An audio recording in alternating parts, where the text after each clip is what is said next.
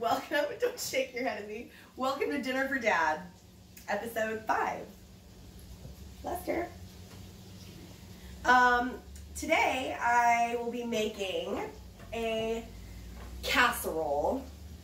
I just sort of made this up in my head today. I didn't know what to make, so I just thought, I went to the grocery store and got some stuff that was on sale, and thought it would taste well together. So we're doing a butternut squash and lamb casserole. So I've already kind of started. What I did is I got these packages of I don't know what that's called, that jaggedy cut, but whatever, pre-cut butternut squash, but you could cut it yourself if you want. Already started sauteing up some garlic in olive oil and have added the butternut squash to it. I'm about to start cooking the lamb. And I got lamb because it was on sale and I've never cooked lamb before and it sounds kind of delicious, so we're going for it. And then on the side, we're gonna do a really simple, our garden is full of tomatoes right now, so I picked a bunch of our tomatoes and we're gonna do a very, very simple side dish just with tomatoes, a little bit of olive oil, a little bit of balsamic vinegar, salt, and Parmesan cheese, baked for about 10-15 minutes in the oven on 350. So, I've not added any flavor yet to the squash. I need another utensil while cooking the raw lamb. I haven't added any flavor to the lamb either. What I'm going to do is just bake this squash until it gets a little bit soft, because then it's going to go in the oven for about 30 minutes to bake more. I'm flavoring everything just with salt, pink Himalayan sea salt, which is just, I don't know, Dad buys fancy salt. That's just how he does. And a little bit of onion powder. Uh-oh, brand new. Puffer fish? Puffer fish, don't give a fucker fish. Yeah. All right, and 3. Wait, that wasn't in the thing? It could be 2, 1. Editing, go. Go. I'm going to season the meat with the same thing. A little bit of onion powder. A little bit of Himalayan sea salt. And we're just going to cook this up. I don't know. You know, again, it's going to bake. Don't eat that, Lester. Well, it's raw. Dogs can eat raw meat. Too late anyway. So yeah. As this, okay, so the squash is getting a little bit browned, which is nice. That's how I want it. So I'm going to lower this and add some cream. I just use heavy whipping cream. And this is going to sort of create a little sauce situation that we will then mix it all together and pop it in the oven. Again, a casserole.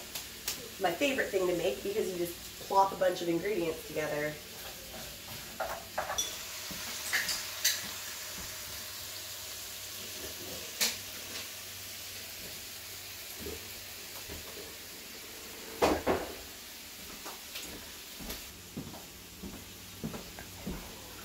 Hey, I just had a thought. I think that cinnamon might be a really nice flavor addition for the lamb. So I'm going to but too much cinnamon is going to fuck it up. So we're going to be really careful and just add a little tiny bit of cinnamon just to add some fun, I don't know, flavor to our lamb. That's good. And then I want a little bit of a spice kick, so I'm adding some chili powder as well. About that much. A few sprinkles. Dad doesn't like when food is too spicy.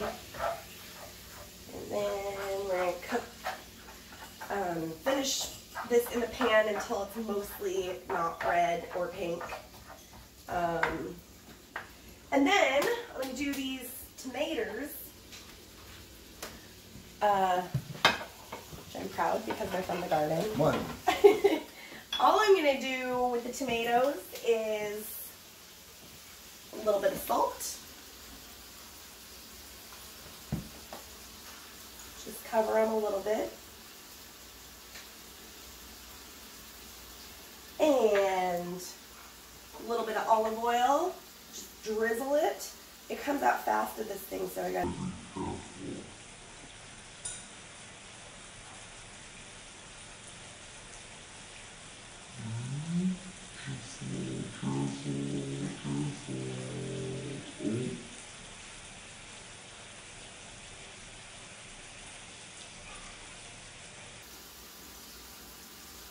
That should be good. And then a little bit of balsamic. And I'm hoping, I've never done this before actually, but I'm hoping it's just going to kind of make the natural flavor of those tomatoes just pop. And then a little bit of Parm cheese on top. Because you guys know by now that Dad loves Parmesan cheese. Okay. And then we will bake that when there's about 15 minutes remaining on baking the casserole. It is time to combine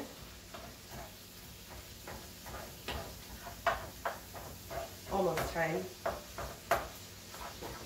So it's not fully cooked, but that's okay because again, like I said, it's gonna bake in the oven for 30 minutes. So any of that little remaining pink is gonna be all baked in, so we're good. Again, I've never done this before. This is totally Dinner for Dad winging it episode. So we've got the combination of the lamb and the squash and the garlic. Oh, no, chunk of lamb. Like I said, I've never done this before. I'm just kind of putting it out on a lamb. I don't know the joke. What did you say? He told me a joke to say, and I got it wrong. So I'm still keeping that in. Keep rolling. Keep rolling. Yeah, we're winging. We're winging. We're winging it. She's out. Keep going. Come on in. We've got a special guest appearance. My dude Randall. Hi, I'm black. He's black. It's a Dinner for Dad, and also Randall helps Dad move heavy things. I got a strong back. That's what they bred me for. Bye. Now we're combining, or we're putting all of the food into a casserole dish.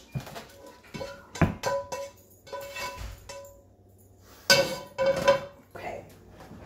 Now, as I'm looking at this, I'm thinking a couple of things. One, I wish I had fresh parsley because I think that would be really good to sprinkle on. But I don't, so I'm going to use dried parsley. But it's definitely lacking in some green. Not tarragon, no. Ooh, rosemary. Rosemary and lamb? That sounds good. All right. I might have some fresh rosemary.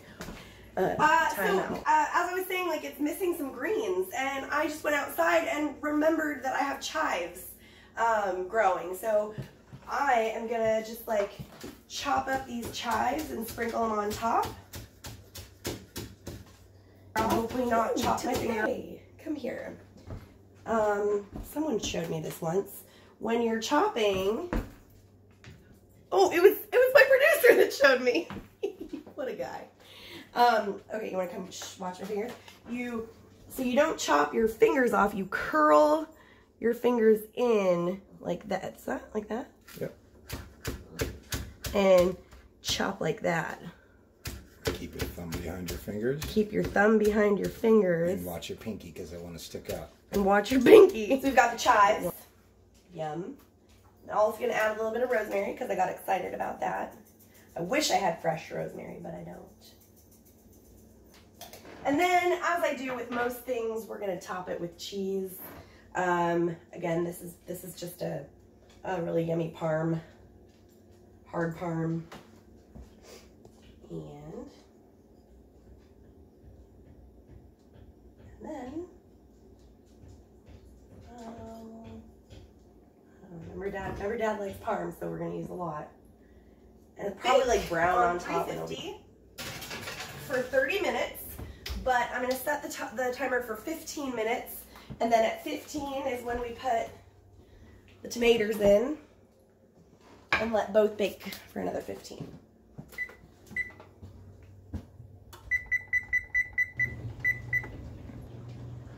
All right, couple of little beers to go with our casserole. All right, this is the end result of our lamb butternut squash casserole. And the tomatoes. Ooh, those look good. I'm excited to feed this to Dad because, like I said before, it was a total first time adventure. I've been kind of going back and forth about the cinnamon. I have a little bit of regret, so we'll see. I forgot that Dad doesn't like cinnamon. Oops. So we'll see if he likes it or not. Pufferfish. So anyway, I'm excited to eat. Join me in a minute when me and Dad dine. Dad and I dine.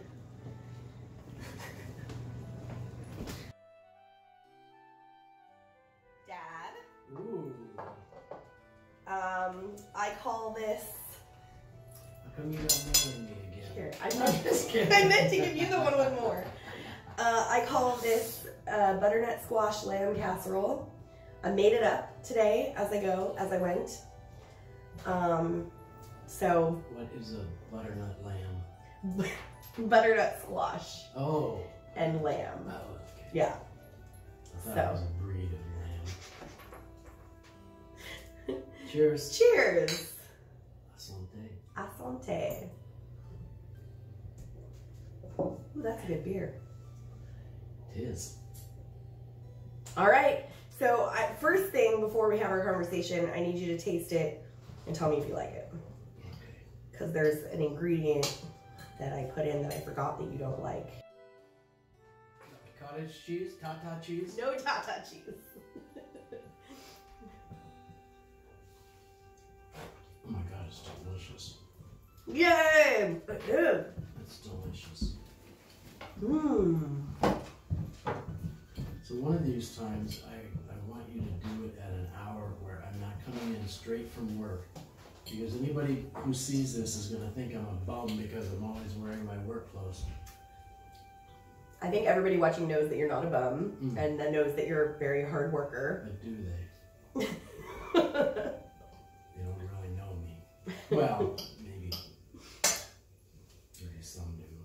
And then they know I'm a bum. They're not just speculating.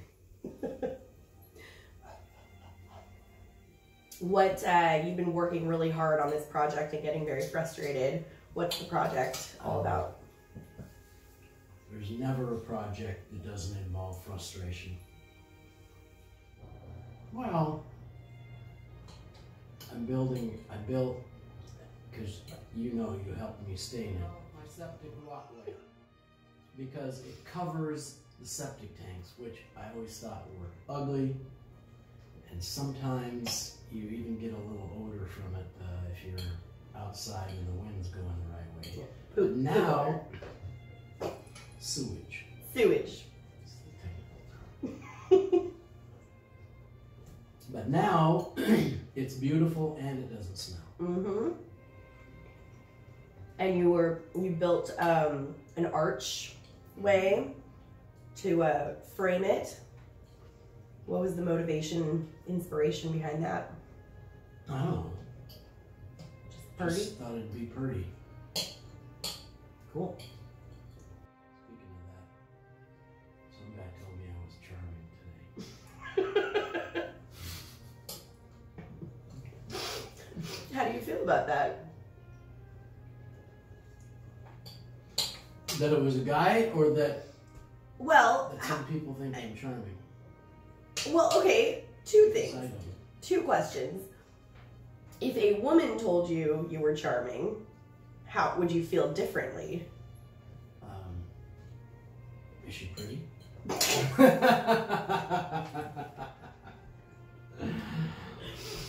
Oh, yes, she's a model. She's a model. Then I would just feel like she's lying. Me and Dad went blackberry picking yesterday, or 2 days ago, to make our annual fruit-infused vodka. And when we were picking, you said that the smell of blackberries takes you into another world. You want to share more about that? Well, yeah, just when I was young, when we first moved to Seattle, I used to go visit my cousins, clearly at my aunt's house, aunt and uncle's house. Where, in Seattle? In Seattle. Well, actually, it was 2 houses down from Jimi Hendrix's house. Oh. But that was in the early 60s.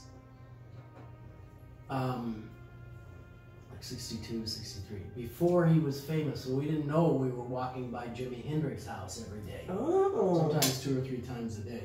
Whoa. Yeah. It was just another little brick house in Rainier Valley. Huh. But no, when I was picking them and smelling, I was immediately transported back to that street, that particular place where we used to always go. It was at the end of the street. I don't think there's any empty lots now in Rainier Valley area, Yeah. but at that time there were, and they were all covered with blackberries, and so that's.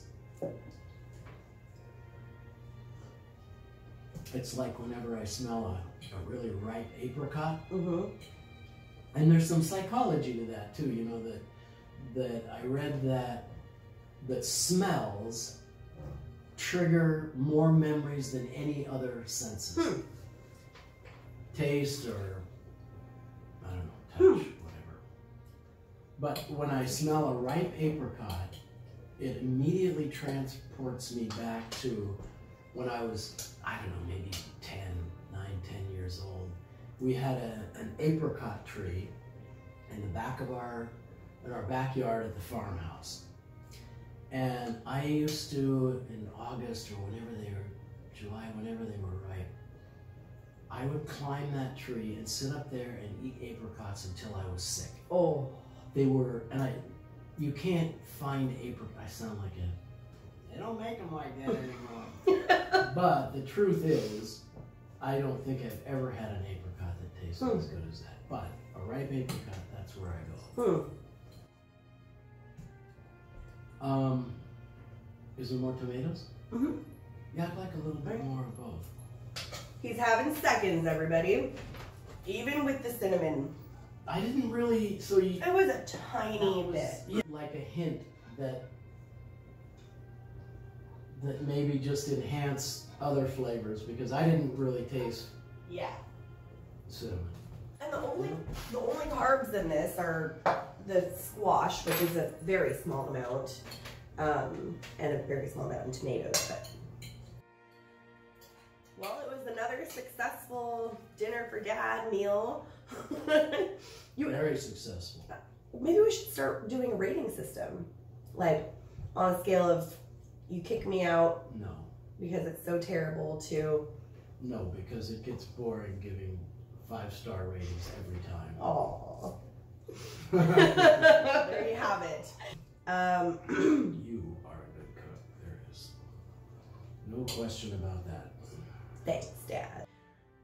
So thank you guys for watching. I again would like to ask that you share Dinner for Dad, that you go on to Rotcast, ROTTCASTS, and like all of his stuff, because he's my producer, and without him this would not happen. And We're gonna be releasing a contest soon, and the winner will receive a free Dinner for Dad apron. More details about that will be shared on Facebook. What's the contest?